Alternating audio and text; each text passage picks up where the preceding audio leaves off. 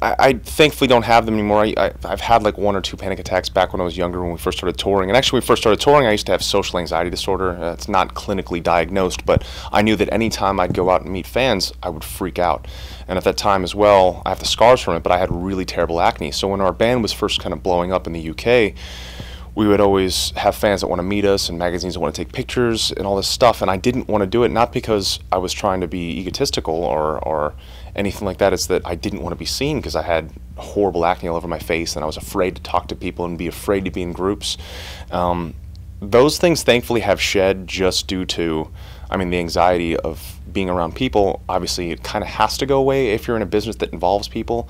I guess maybe it doesn't always, and I hope that the people that experience that longer than me are able to find a way through it. But I think it was just from being thrown into it and being like a trial by fire. I had to be in it, so it's something that helped dissipate. I mean, dissipated as the years went on, and having a really great support structure of great friends and family that really helped bring me out of my shell.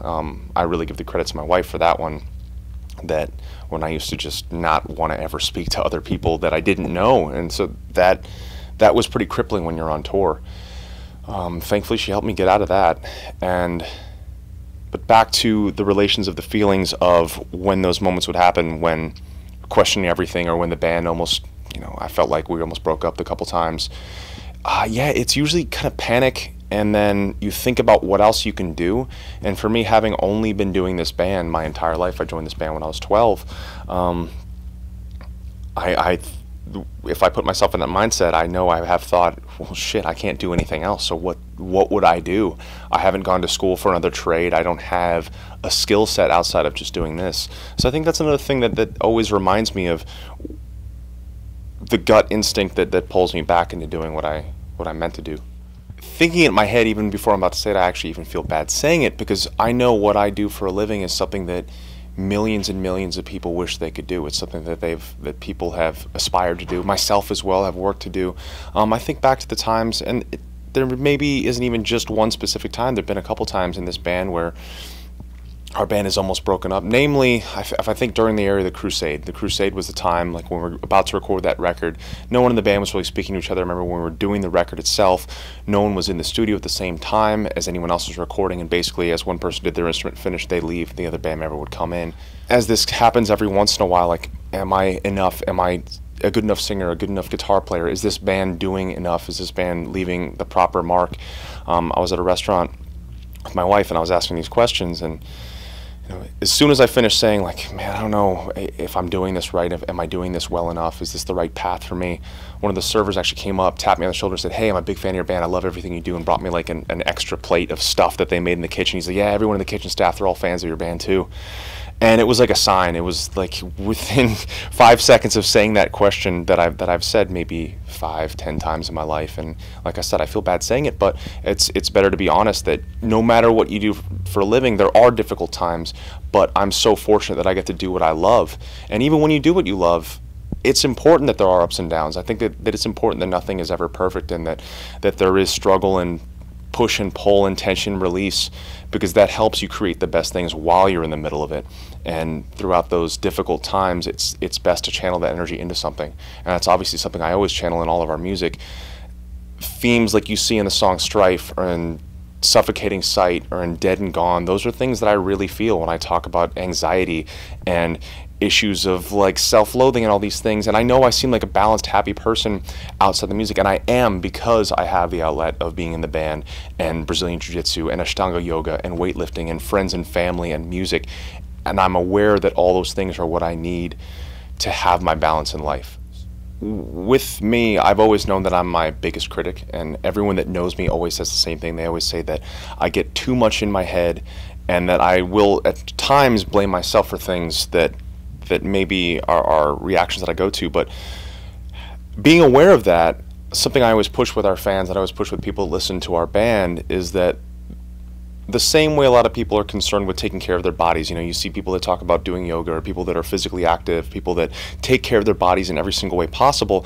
I feel that the biggest thing that we neglect, namely in this country, is that you also need to take care of your mind in the exact same way, whether that's finding outlets physically that help you mentally feel better, or even just having someone to talk to. The big break that we had before Silence in the Snow, not only was I taking guitar lessons and vocal lessons, I was also seeing a therapist, because I feel that that's important. And just because, and I feel, even me saying it there, I think that when people hear that, they think, oh, if I do that, there's something wrong with me. That's not the case. The case is we need to take care of our minds just as much as of our bodies, if not more so. So when you recognize patterns or things that you may do that maybe point blame at yourself, you need to recognize that that's a habit that you've learned, and it's important to find what outlets help you feel balanced. And I think a big thing is knowing that you're not the only one that feels that way. I think that's a thing that a lot of people feel. It's a fine line between sometimes not knowing what the answers are and looking around yourself and seeing how do you handle things normally. The biggest thing with this band nowadays is that I tell people that are newer fans that just want it to be, for the people that just want to listen to us for driving music, gym music, background music, that's fine. But the people that really want to dig further and see what the music is about, our music is about acceptance, and it's about showing people that they're not the only ones that go through these dark things. I am a happy person outside of the music, like I mentioned before, thanks to being able to put all those feelings and all those emotions to pen and pad and putting it into music. And I find that what people need to do is also find their outlet. They don't have to be musicians or have to be creative people or have to be artistic, but what they need to do is put negative energy into something positive, because if you don't have that release, then it sticks with you and it brings you down.